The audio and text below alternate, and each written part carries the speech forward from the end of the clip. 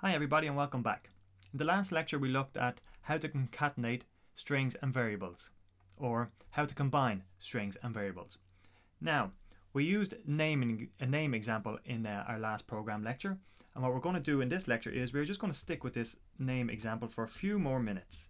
So just bear with me. So we have our name and our variable. Now, as you can see here, each time I typed my name, I capitalized my first and my last name. And I did that just out of habit.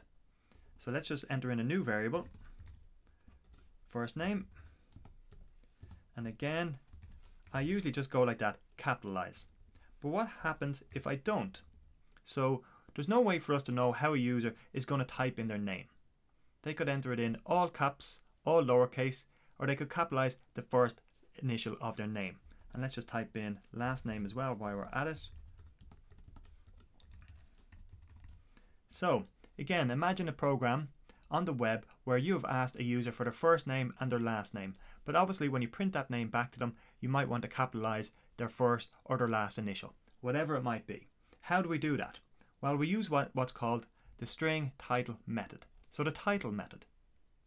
And that method looks like this. So we don't have to do anything to our current variables or their values. What we need to do is work on our print statement. So we have print, and let's print our first name. And then we follow that with dot title open and close brackets.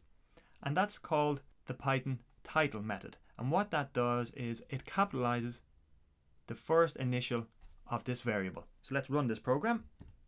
And there we go. So as you can see, our variable here, Tony, is all lowercase. But when we printed it out the screen, Tony is now capitalized. Or the T in Tony is now capitalized. So that is very, very handy. It saves you doing it, allows you to take input from the user, manipulate that input, and print it out in a nice, clean format.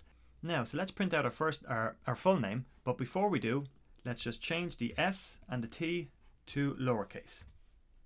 And we just go down here and we say print name.title, print name.title. Open and close brackets, and make sure you close your brackets here. And let's run this program again. And there we go, perfect. Even though our name variable is all lowercase, it's outputted because of the title method in a nice, cleanly formatted, capitalized way. So let's just talk about this title method for a moment. This piece of information here, .title open and close brackets. That is what's known in Python as a method. So a method is an action that Python can perform on a piece of data. So in this example, we've used the title method to manipulate the data within the name variable. So to manipulate my name here, or in your example, your name. And that manipulation has capitalized the T and the S. The dot after the name in .title tells Python to make the title method act on the variable name. So no good just adding it in, you have to remember to put in the dot. And the dot will then tell Python to use the title method on our variable name. And equally when we use it on first name, .title told Python to use the title method on our first name, and it would be the same with our last name. So print last name, and dot, which tells Python to modify the last name variable with the title method. And let's run this again, and there we have it. The Staunton has become, the S in the Staunton has become capitalized. A very, very handy feature. Every method is followed by a set of brackets, opening and closing, because methods often need additional information to do their work.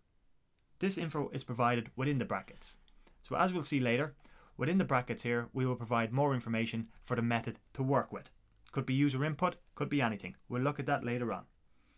And that is an introduction into the Python title method. We will look at other methods in future lectures. Thank you. I hope all this made sense. If not, please ask me in the Q&A or check out the activities section. Thank you, and I'll see you in the next lecture.